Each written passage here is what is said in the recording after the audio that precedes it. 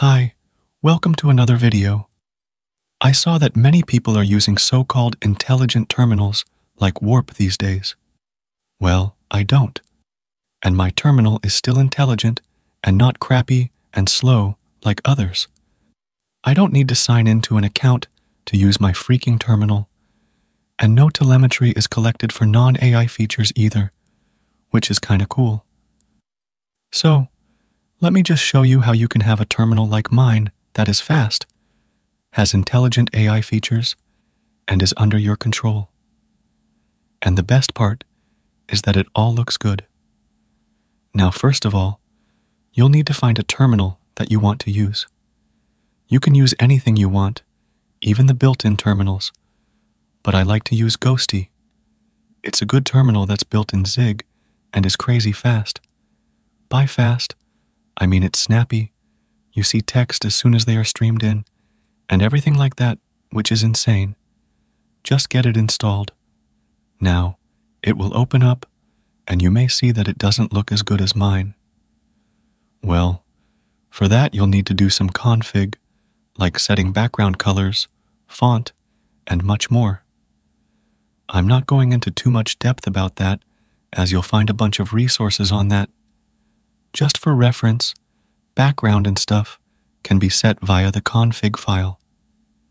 My config file looks like this.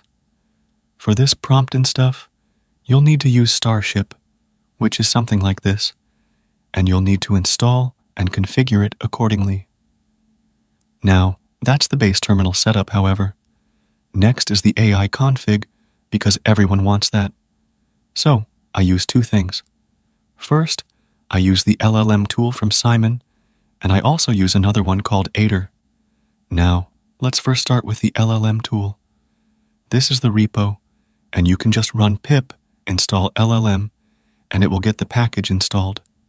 Now, you can just run LLM setkeys OpenAI and set the API key right there. If you want to use Anthropic, then it has a plugin that you can install by just running LLM install LLM Anthropic, and it will get installed. Then, you can set the LLM key as well accordingly. Another thing that you can do is to use Gemini with it, as it is free with some rate limits, and is great for such stuff. Just run the LLM install LLM Gemini command, and then set the API key and just use it. Then, you can send in a message like this, and it will just run it through there and give you the output. Now, you may say that I also want to run the terminal commands directly with it. So, you can do that by installing another plugin to it called LLM CMD, and then you can just run the LLM CMD command and give it your query. It will give you a command which can then be run, which is obviously kinda cool. Now, this is all good. But people also want to use it for coding as well. Like Warp, I think, has such a mode. So, you can just use Aider with it. You can install Aider with this command, and then set the API key accordingly, and then start it. You can just use it to do any kind of coding.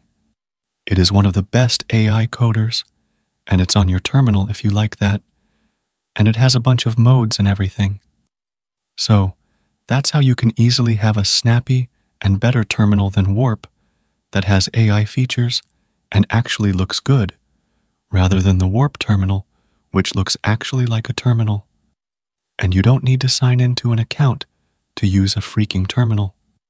Just go ahead and use it, and let me know what you guys are using and everything like that in the comments. Please subscribe to the channel and share your thoughts as well.